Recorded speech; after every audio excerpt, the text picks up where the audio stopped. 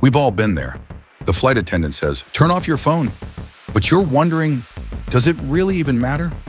Cell phones operate on frequencies between 800 megahertz to 2.1 gigahertz.